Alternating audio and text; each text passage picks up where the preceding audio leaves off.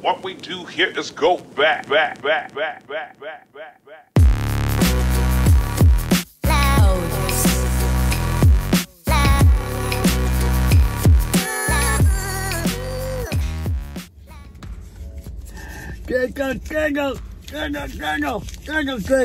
This is heart-centered. I like this one. Yeah, what's up?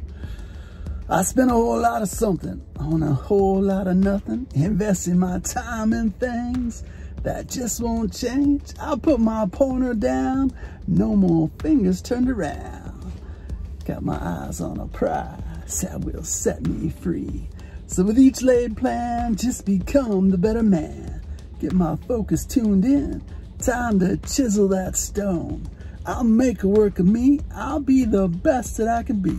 It's no longer about the nothing. This time my heart is creating something. Oh yeah, what's up? What's going on? Jace Jacobs here. What's up? It's a nice Saturday today. Enjoying it. Got the sunbeams. And you know, I love these words. It's no longer about the nothing. This time my heart is creating something. What's your heart creating? You know, those of you that are creators, raise your hand. You're a creator. Are you creating because it's coming out of you from your heart? Or are you creating because you're looking for approval? Are you creating because you want people to like you? Are you creating because it's fun? What? There's no wrong or right reason, but there's multiple reasons why you're probably creating. I create because it feels good, and I create because there's some people that my words actually help, and so I have fun doing that. I put it out there. I create because I think it just feels normal to me, like natural. I hear words, I make up words in my head, and I write them down. If I don't write them down, I lose them. Has that ever happened to you? Who's the writer here? Has that ever happened to you, that if you don't write the words down, they're gone?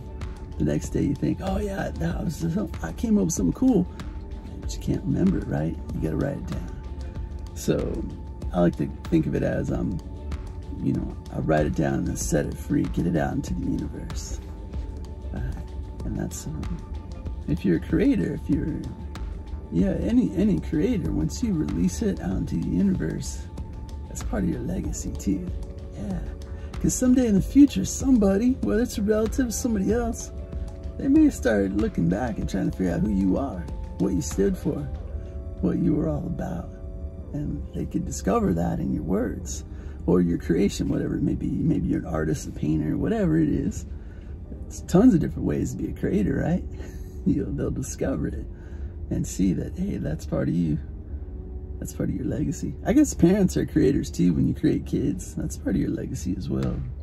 So raise your hand if you're a parent. Yeah. It's not the easiest job in the world, is it? Yeah. So I'm a creator. I like to put stuff out there. I'm not asking for anything in return. And you know, and sometimes that can be challenging because you want to make sure, what am I trying to say here, is there's different ways that you can get feedback, right? You can go viral. Someone must like something about it, or they like laughing at you or something, right? And so that's one way. You can start building up a community. That's another way. You could have sales driven off of, if you're an author, like a writer, when you put a book out there, you can have sales. And I think the tricky thing is what if you're not getting any of that stuff back?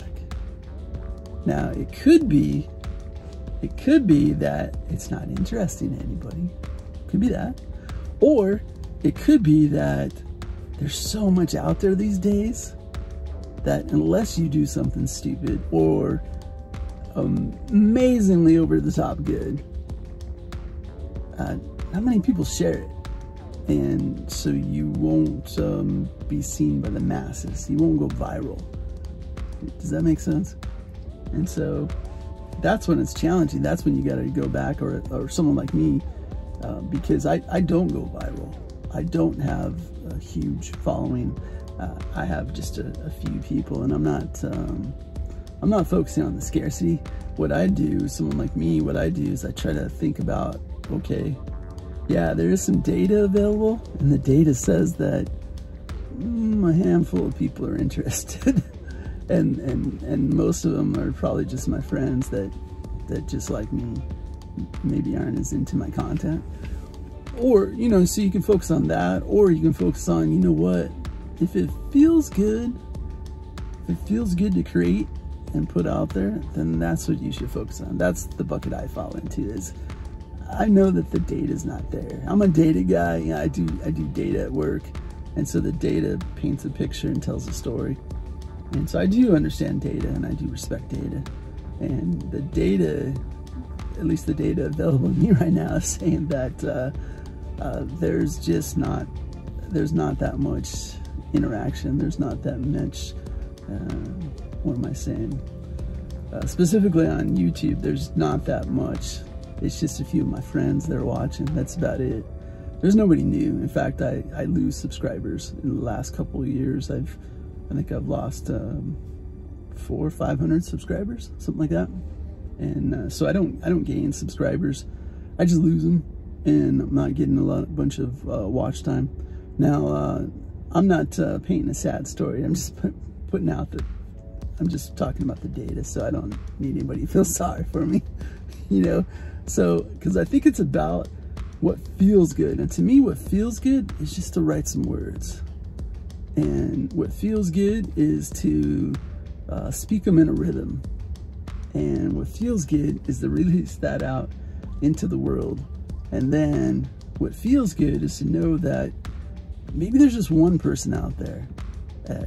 So I do at least get that. I get a handful of people that reach out to me all the time, that my words are helping them. If I didn't get that, if I didn't at least get that, then the data would be telling me, dude, what are you doing? Right? Maybe you're just annoying people.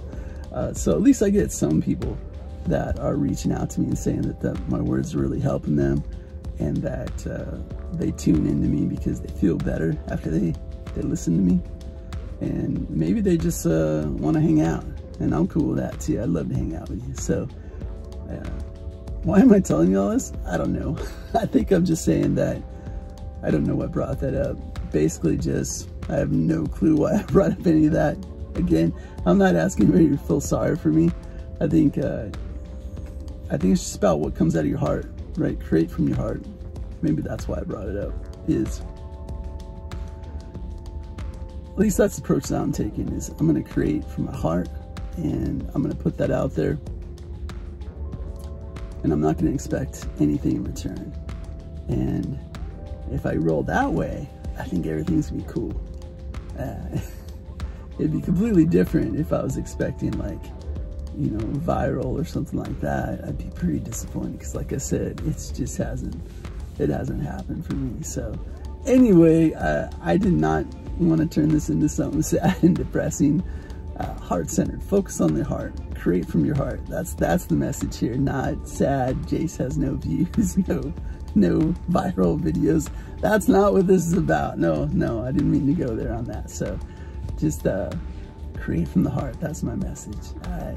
And put something out there that feels good to you, because we're all different, right?